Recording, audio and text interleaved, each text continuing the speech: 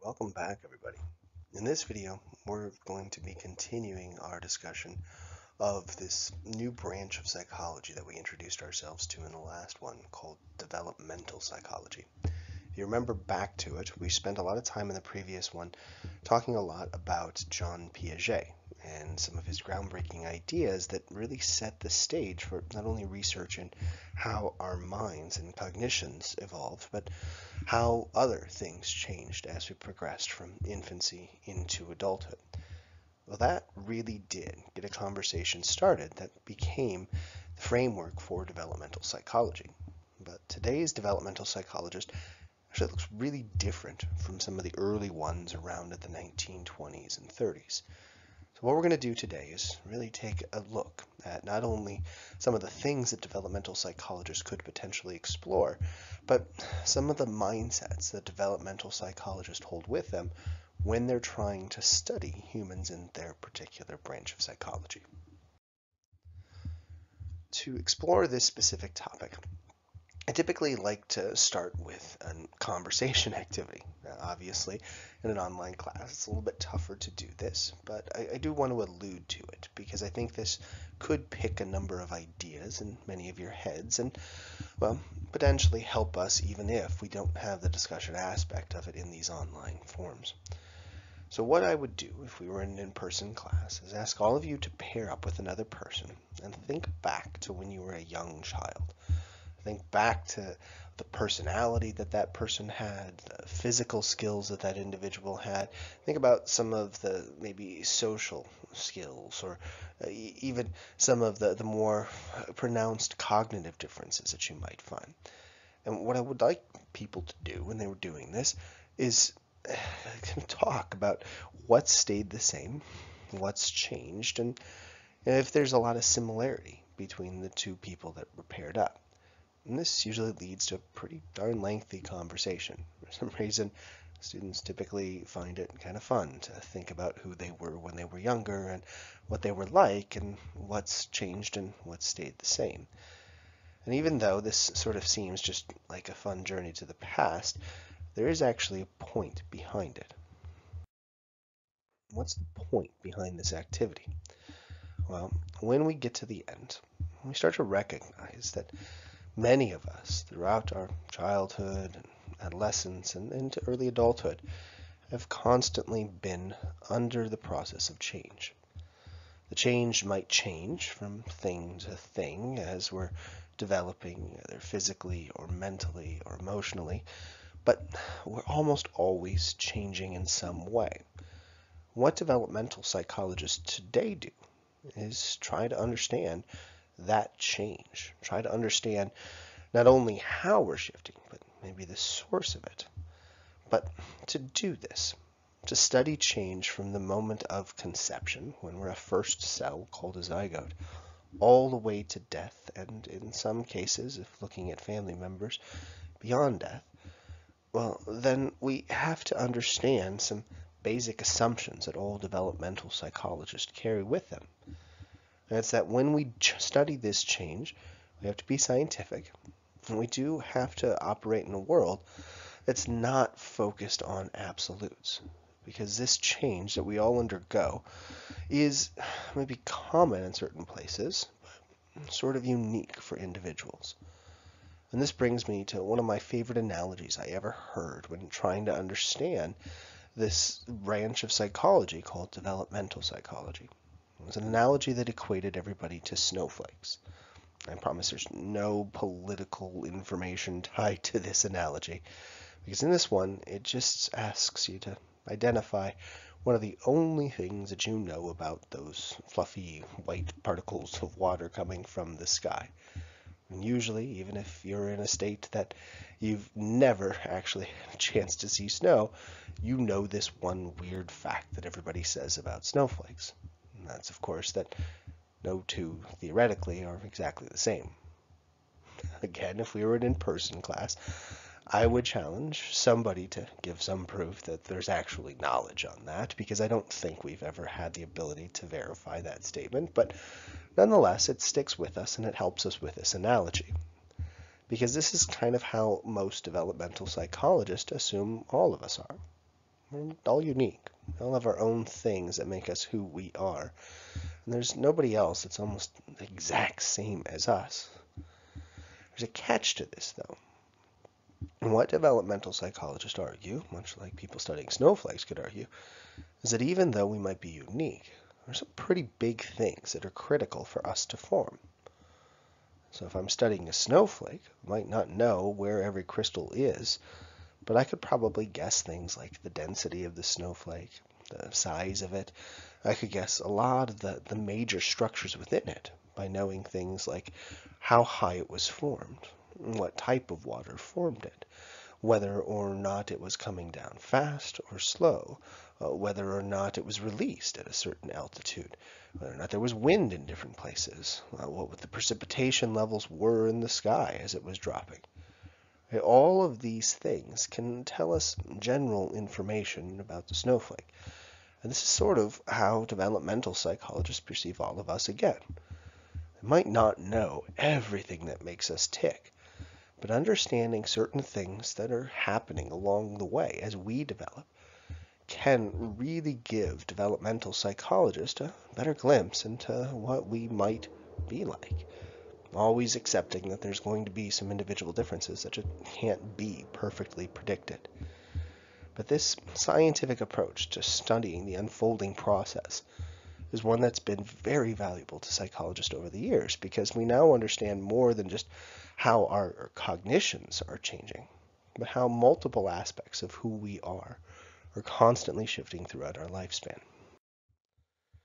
So going back to what developmental psychologists today do, they actually, because of studying this unfolding process, can focus their attention on a variety of different things. Some of today's developmental psychologists do pretty much the same thing that Piaget did. They just track. They look at what's happening and they, I don't necessarily explain it, but they just tell people about how certain shifts on different aspects of who we are, well, shifting as we progress from infancy or even conception into death. Others, though, have focused their attention on the things that cause these shifts.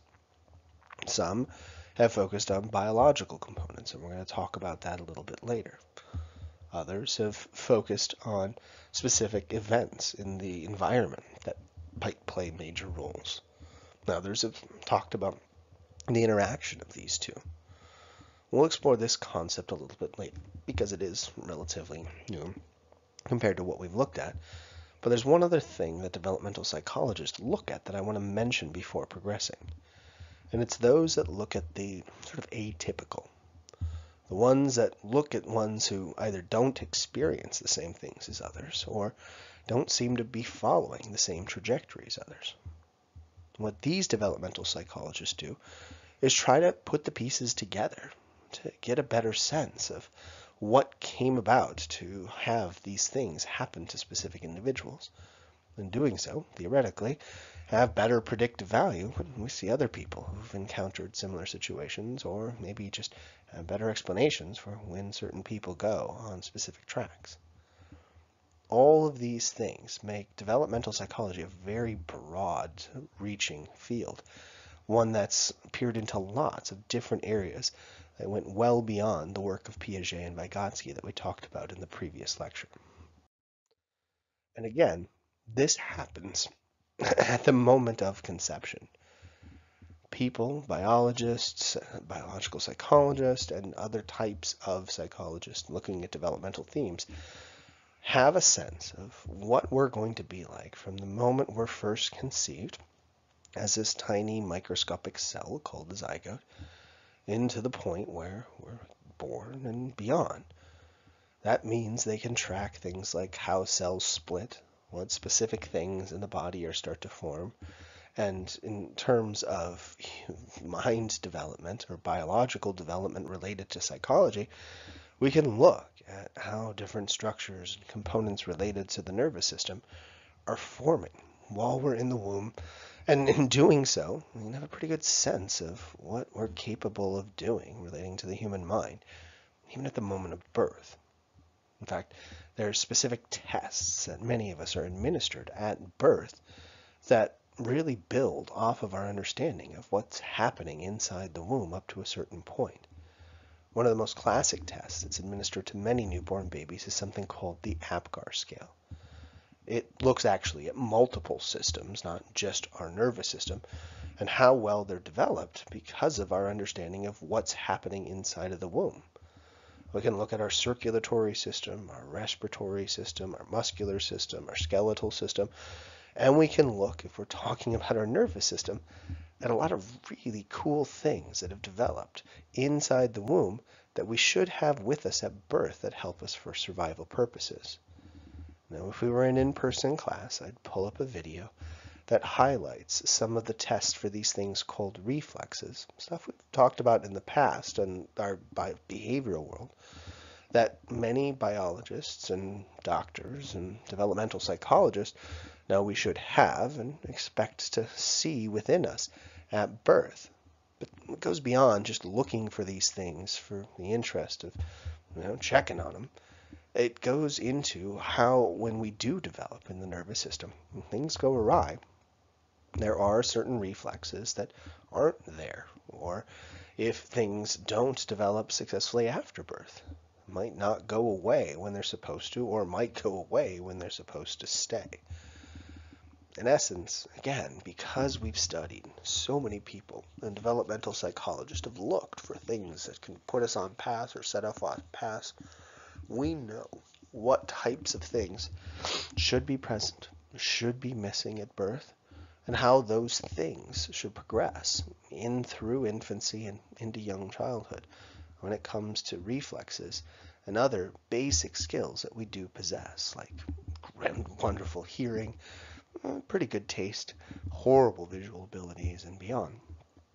If you're ever interested in looking at this more, I do encourage you to take a developmental psych class, because unfortunately this is about all we get to cover with birth. But this is definitely something that's covered extensively in a developmental psych class because of how much is known and studied at this age. For the purposes of our class, we're going to flash forward just so we can really highlight again the different angles that developmental psychologists can take on topics. We're going to fast forward to a rather tumultuous time for many of us, that period of our life called puberty. When we undergo puberty, it actually is a change, both physically and mentally, that's spurred on through small activity in the brain. I haven't talked much about different systems beyond the nervous system in this class, but if we could just take a second, we can mention this fact that there is another system very closely tied to our nervous system called the endocrine system. With this endocrine system, these structures called glands that release chemicals very similar, sometimes identical, to the neurotransmitters that we've been discussing. But these chemicals are given a different name. They're called hormones because they don't necessarily get released into synapses. They simply just get released into our bloodstream so they can flow into different areas and activate a wide range of different parts of our body. And when puberty starts, the thing that really triggers it is a release of very specific hormones in a number of different glands in our brain or adjacent areas. Two particular areas where a lot of hormones are released are the hypothalamus and the pituitary glands. And these hormones that are released by these structures in the brain are sent down our body in our bloodstream to a number of different areas, but one area which is really critical are these structures called the gonads. These gonads are the source of a lot of the hormones that then start to circulate through our body that we tend to tie to puberty. For people who have the biological sex of female, they have a relatively slow release of hormones when puberty starts. Most females start puberty at around the age of 10, 11, 12, but there are some that start puberty at around 9. And when they experience this rush or onslaught of hormones, it's not quite a rush. It's a more gradual release of two very important hormones coursing through their system throughout most of their adult life, called estrogen and testosterone. Many people looking at hormones don't often recognize this, but women do not only see a much greater increase in estrogen in their bodies, but they see a doubling of testosterone as well. And this change that women undergo creates a lot of very noticeable physical and, well, other social emotional changes. We not only see changes in primary sex characteristics, but lots of secondary ones relating to voice and hair, and acne and skin changes. We also see changes in the mind, emotional changes, things that really do kind of indicate that puberty is not just one type of shift, but it's a very multifaceted shift that's spurred on by this increase in hormones. Well, while females are going through these changes, males, well, these people with the XY chromosome pairing, undergo a big shift in their particular experience of puberty. It starts a little bit later. And we're calling this a big shift. We really do mean, for most males, a big shift. Their start is a little bit slower, but oftentimes significantly more dramatic when they start to experience puberty at around 12, 13, some as early as 11, some as late as 15. And when they undergo this shift, it's not just a small increase in testosterone. It's usually an 8-fold increase that lasts for many, many years of their lives. And there is, for them, also an increase in estrogen or estradiol. That's to a small extent. Again, something we don't usually think of when we think of males and their experience of puberty. So these changes that we undergo, that again are linked to puberty, have multifaceted impacts on us. And developmental psychologists can talk about the triggers of these things. They can talk about what's changing when it happens, and they can also talk about the effects of these changes after puberty's occurred. I want to focus on this specific topic because it also really highlights something of interest for developmental psychologists that I mentioned earlier. As we discussed a couple slides ago, developmental psychologists don't just look at the typical change process that we experience. Many developmental psychologists also look at the atypical, things that don't happen the way we anticipate. One of the things relating to puberty that's been surprising to developmental psychologists and just people studying this topic in general is the fact that puberty has seemed to sort of creep up just a little bit year after year for many successive generations. Many researchers have tried to sort of unfold why this is taking place. They tied this to changes in diet, changes in exercise, weight changes that come with those things. They've tied it to stress. They've tied it to the introduction of chemicals within our water streams. Essentially, we've sort of realized a lot of the things that we're doing in our environment is having an impact on this natural unfolding process that occurs. Overall, it just sort of means some unusual things with most kids undergoing puberty maybe a couple months or maybe even a year earlier than they typically would have in past generations. Now, there are people who have looked at the implications of this for everybody as a whole. But there are also people who focus their attention on those that don't just experience puberty maybe a few months early, but sometimes a few years early. They've looked at girls age 7 and 8 who start to undergo this puberty process, and boys ages 8 and 9 that start to undergo this puberty process. And they've tried to examine not only what sources are behind these changes, but how these things affect these kids for the majority of their lives. And what they've found is really kind of noteworthy. Most researchers have concluded that this thing that we call precocious puberty, when children undergo puberty at a very early age, seems to have a disproportionate impact on females, those with the XX chromosome pair, in comparison to their male peers, those with the XY pair.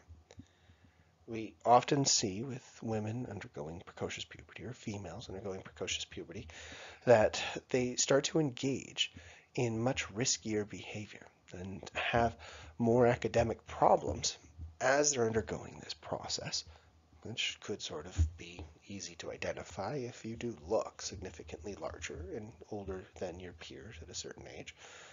But not only do these things change for them then, but they persist with them throughout most of their life.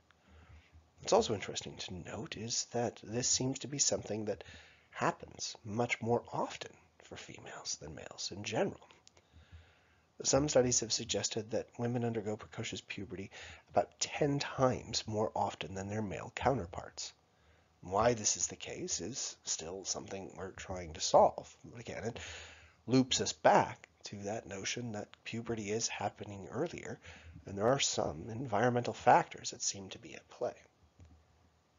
Now, we're not going to, in a class like this, have the ability to unravel all the things that are tied to precocious puberty, but hopefully this glimpse into this specific topic has piqued some interest in you and given you a sense of how we can focus on just one moment in life and look at it from so many different angles, so we can better understand not only what led up to those moments, but what is going to follow those moments.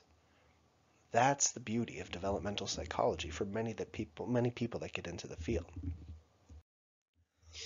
And to reiterate, this is what people do from the moment of conception to death in developmental psychology.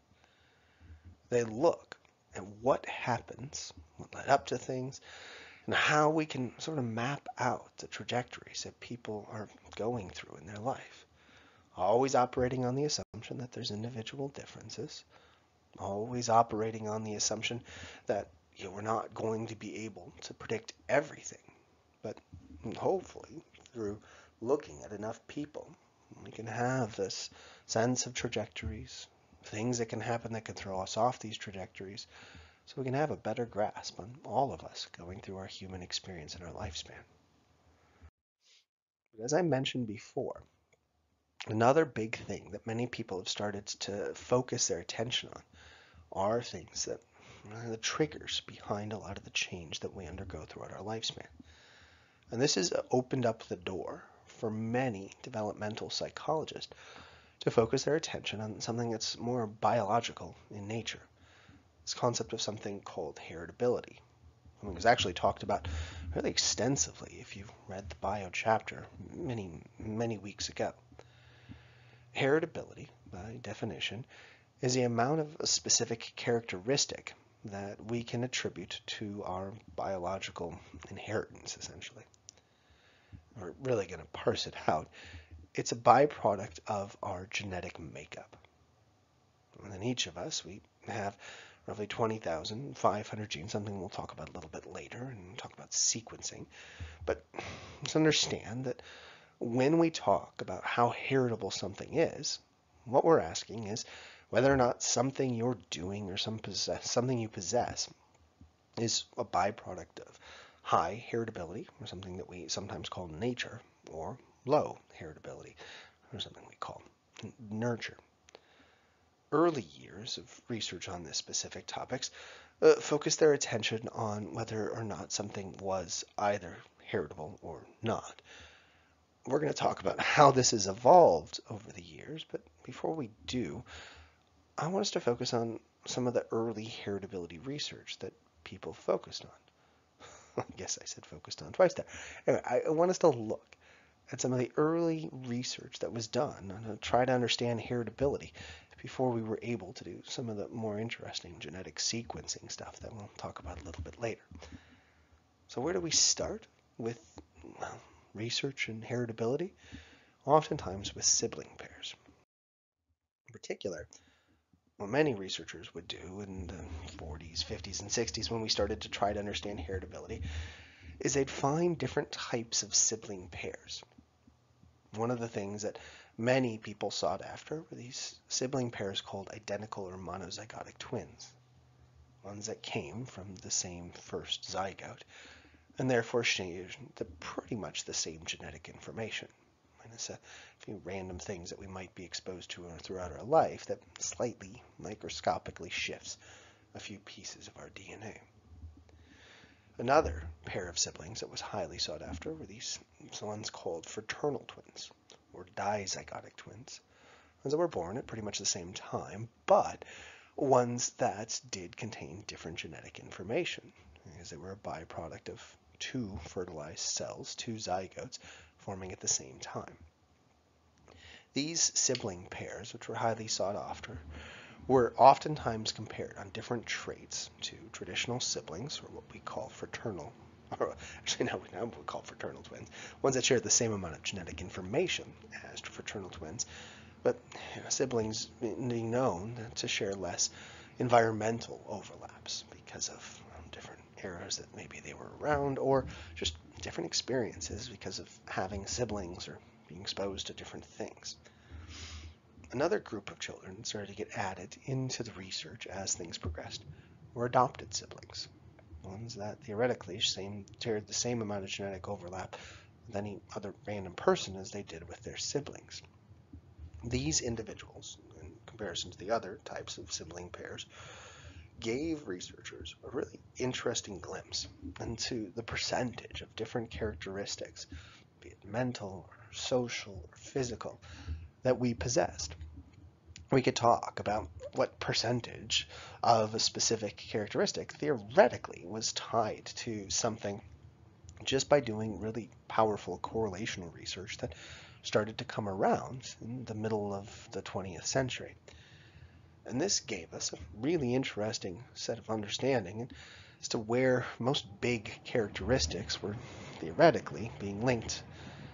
It wasn't always a perfect picture. There was always debate as to whether or not things were being studied effectively and whether or not we really were missing something when we talked about the percentage of heritability for things, but it was the starting point for a lot of developmental research, and it still is something that we do to try to understand the heritability of different things that we're interested in. But another thing that started to pop up as researchers wanted to understand heritability and use siblings in special ways was research that looked at the fringe topics that maybe weren't just looking at traditional change. One particular researcher that gained a lot of notoriety a couple decades ago was a gentleman named Thomas Bouchard, who, when working at the University of Minnesota, created this really unique study where he would find identical twins separated at birth, search them out, and look for things that could potentially overlap with us, things that could be linked to heritability that seemed more random. It seemed like they should just be kind of a byproduct of the things that we encounter. Bouchard published many overlaps between sibling pairs that he would find, identical twin pairs that he would find, really highlighting some of the unique things that he thought could be attributed to our genes in ways that we had never thought of. Just to give you a taste of Bouchard's Minnesota Twin Registry, I thought we'd look just for a second at his most famous case, his case of the two Jims, two brothers who were separated at birth, didn't know they had an identical twin, but just so happened to be named Jim by their two adoptive families. The first Jim, who's I believe pictured on the left, was named Jim Lewis. And Bouchard, like he did for all of his cases when this study started, went out to meet Jim Lewis and started asking him a number of questions about him. And these questions, as I mentioned, were really random.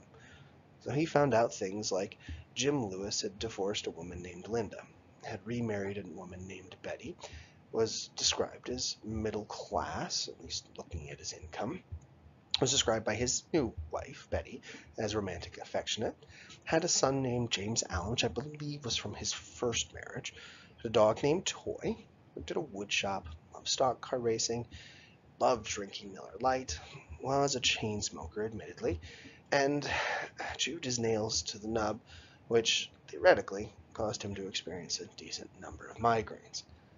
Again, these seemed like random facts, but this is what Bouchard was after. Because then he would go to the other sibling and ask some similar questions about their life and what they were like. When he went to Jim Springer and asked him these questions, he found the other sibling also was divorced from a woman named Linda, remarried a woman named Betty, was middle class, romantic romantic and affectionate, had a son named James Allen, a dog named Toy, worked at a wood shop, loved stock car racing, drank Miller Lite, was a chain smoker, chewed his nails to the nub, and often struggled with migraines. This overlap was not necessarily representative of all the overlaps that Bouchard found in his studies. These were actually more abundant than most sibling pairs, but findings somewhat like this were very common in his research. He almost always found something that overlapped between these sibling pairs that seemed pretty amazing. And it led Bouchard to conclude that a lot of things, like, say, our preference for specific types of liquor, or certain people that we might be attracted to, or even, just the way we engage in things, could be more inherited through our genetics than we had originally thought. And it started this huge debate within the field as to how we could tease apart what's heritable through a long chain of things and what's not. And eventually it started a debate over whether or not Bouchard was approaching this from a scientific perspective. Because even though these results were sensational, there were an issue with them. And it's tough to catch this issue if you don't look at it a little bit more closely. So Bouchard's whole, I guess the word shtick would make sense, on this was that he was asking these people just random questions, randomly. There was no rhyme or reason to it. He'd just come up with a couple and look for overlaps between siblings. When probed a little bit more, Bouchard admitted that the overlaps he reported certainly weren't the only questions that he was asking of the sibling pairs. In the case of the two Jims, he didn't ask him just those 20 questions. He asked them hundreds of questions. The things he reported were the things that overlapped. And this, when looked at a little bit closer, raised a lot of red flags for both developmental psychologists and statisticians alike. Because there was this realization almost instantly when he started talking about this, that what Bouchard was probably just doing was stumbling upon the sheer chance overlaps. Now, it's tough to really tease this out in a class like this, especially if some individuals haven't had a lot of statistics backgrounds. But one of my favorite Radiolab episodes that is actually from a number of years ago now, that highlights how this works, how random overlaps occur, and also how we become obsessed with them and give them so much more meaning, actually addresses this exact topic. And for those of you interested in it, and this blade of grass analogy that's discussed in it, how we kind of do get super worked up over something that is really just random, I encourage you to go to the website link that you see there. Hopefully it's still working, and really power through this 20-30 minute video, that episode that they have. It's not required, but it can explain sort of why many statisticians, when they looked closer at Bouchard's work, started to become skeptical, started to really question whether or not these amazing findings that he was producing were signaling that random things were indeed genetically kind of programmed within us. And it also was coinciding with, as we were recognizing these shortcomings, that other researchers were showing certain things that we thought were obviously inherent might not be. And this brings us back to other researchers looking at the topic of heritability from different angles. A couple years after Bouchard started his work, which was about the same time, another gentleman named Gerald McClern started doing really interesting heritability studies at Penn State University. He paired up with a bunch of other individuals in Sweden that were looking at kind of aging and how the mind started to change and theoretically deteriorate as we got older. McClern, with these individuals, tracked identical twins that seemingly had a lot of overlap in their life, but were going in very different directions when they got into older ages.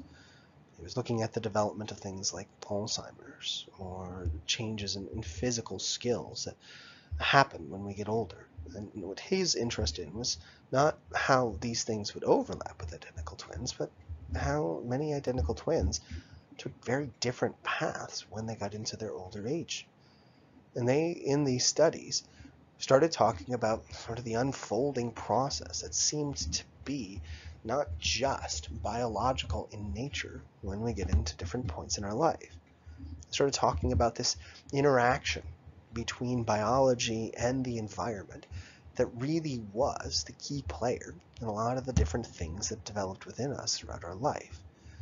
McLern's research then expanded into looking at other types of sibling pairs and how they could tease apart the general heritability of specific things, but also the kind of key moments in life where there were interactions between the environment and biology that could turn on specific genes or turn off specific genes and put us down a variety of different paths in life. McLern's research started a very robust conversation that's still going on today in a lot of developmental labs. And he certainly wasn't the only one doing this at the time. It's just he's the one that got a lot of notoriety for some of the things that he did. McLern's passed relatively recently, but a lot of his lineage still goes on looking at these topics in pretty amazing ways. And it's broadened the scope of developmental psychology in places that make many of today's developmental psychologists at Berkeley or other places really kind of adept at picking up on a lot of things that make developmental psychology something that bleeds into a lot of branches of psychology. And it also, as I've mentioned, has led a lot of people down the path, if they're in developmental psychology, really need to understand some of the biological components that we talked about earlier. Your book mentioned this, but just for those of you that need a refresher on this since it's been a number of weeks, when we study things like heritability, what we're doing really is studying biological inheritance that comes from our 23 pairs of chromosomes that we contain in the vast majority of our cells. Within those 23 pairs of chromosomes in particular, we're looking at these things called genes, the roughly 20,500 of them that each of us possesses. We've been able to, for those of you wondering, successfully sequence a gene, what we call a genome, for many individuals. It's something that we sought after for many years, expecting that to be sort of the holy grail of heritability research, where once we were able to do it, we could know the exact code of what caused somebody to behave the way they did. But now what we know when it comes to research on genomes is that when we look at your genes, at your body, this particular code is not kind of the end product, but kind of an interface with the environment around us that's constantly updating and changing and tweaking, not the genes themselves, but the way they manifest themselves and the way they impact our body. So that just sequencing genes, knowing who we are, is just part of the story. But a critical one that many developmental psychologists, they want to understand the sources of things, which not all do. Again, there's lots of different types of developmental psychologists out there, but those that want to understand these things do need to really have a good understanding of biology and all the different things that come within each of our cells, well, most of our cells within our body. And this is, I think, a really good place to end. This is a slightly shorter lecture because we don't get to watch some of the fun little videos that I usually include in this one, but hopefully from it, even though we didn't get to see some babies displaying reflexes or a couple talks by some of the famous researchers we mentioned, you've developed a pretty good sense of what developmental psychology is all about. And if we're at that point, well, then we can transition to another branch of psychology, one that does focus on, well, the environment and how it shifts us in different ways. That's what we'll be doing in our next class when we start to talk about social psychology. But for today, I hope you got a lot out of this. I hope you're still hanging in there, and I wish you all the best. And I also hope to see you soon. Take care.